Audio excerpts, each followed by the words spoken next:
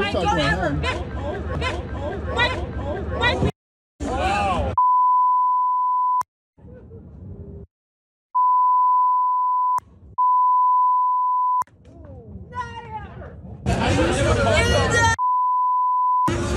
Oh my God. Nah, yo, she's back from 6 donuts, man.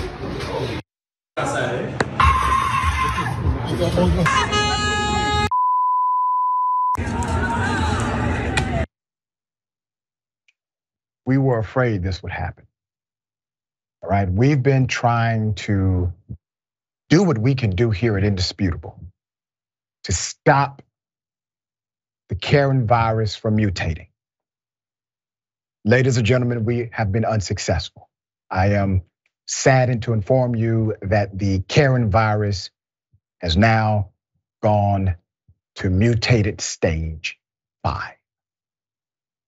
Karenicity runs deep in this one. Put up the picture. You see, that's called self-defense. The Karen was approaching the young woman aggressively. Naturally, she had to defend herself.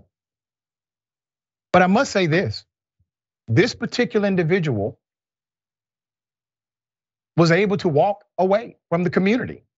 Nobody killed her, no police came to arrest her.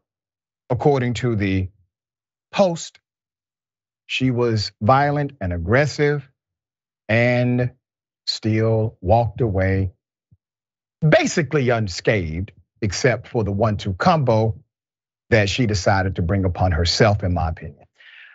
Sharon, this woman literally was yelling stupid N-word to everybody around her, loud as she could, being violent. What the hell is this? She was able to walk away though. What are your thoughts? My thoughts are luck abound. She's very lucky, as you said, Doc. She's lucky Jocelyn from Love and Hip Hop was at the Floyd Gotti match. But she's very lucky here. And you're right, it's mutated, there's variants. If the world would focus its attention on this Karenicity, like it has other viruses, perhaps something could be done, but it's really, we're now really beyond, okay, we're not gonna get rid of this thing, we're just gonna live with it. Yeah. We need more anti-Karens in the world. Welcome to Indisputable. I'm your host, Dr. Rashad Richey. We got a lot happening today. What do we do on this show? We tell the truth. You know why we tell the truth? Because the truth is simply indisputable. Rashad, great to be here. Congratulations on the new show. And I gotta let everybody know that Rashad and I go way back. People still need health care, so I won't stop. People still need criminal justice systems reform throughout this country, so I won't stop, and you won't stop either.